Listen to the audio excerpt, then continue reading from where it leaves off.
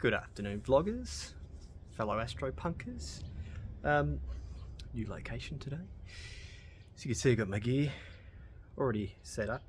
I've got to level it out yet, but pretty much ready to rock. Not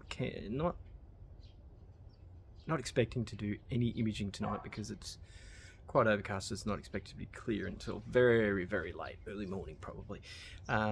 More just want to get a polar line because tomorrow night's going to be clear. But that is not the reason for today's video. Today's video is about that lovely thing called AI and Samsungs. Now, I posted probably one of my most amazing images that I've taken with a Samsung attached to it. Was actually this telescope the other day. Yesterday was actually. Cartwheel Galaxy, 500 million light years away.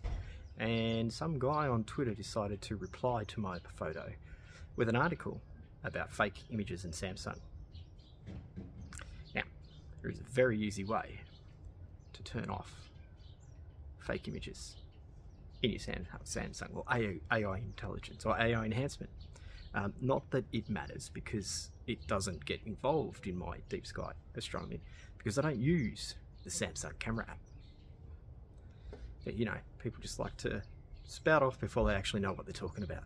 Anyway, if you do have a Samsung, this one here, so all you do, you open up your normal camera app, hit the little settings button in the top corner.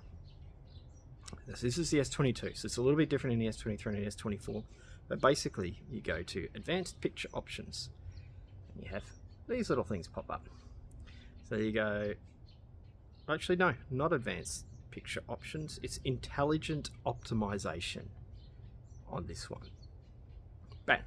So at the moment I've reset it and you can see Scene Optimizer is on and Intelligent Optimization is set to maximum. All you have to do is hit minimum and have a look at that. Scene optimization is off. No more AI enhancement. So any photo now that I take of the moon handheld with this does not have AI in it. Simple as that. Anyway, the other thing is that I use an app called Deep Sky Camera app. That's what I use, that app there. This app allows this phone to go out to, let's see, 55 seconds, ISO 3200.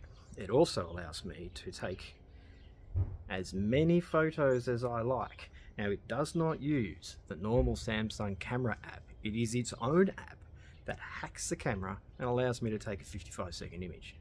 So for all of you people out there trying to say that deep sky images or nightscape images taken by me and many other people who use Samsungs are fake images, go yourself, because they're not.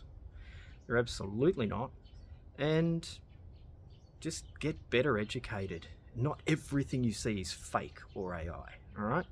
Not everything. Anyway, this has been an AstroPuNk production. Thank you for joining me on this lovely little journey down phone technology and information, and getting a greater understanding of how you actually use a phone and when an AI is and isn't used.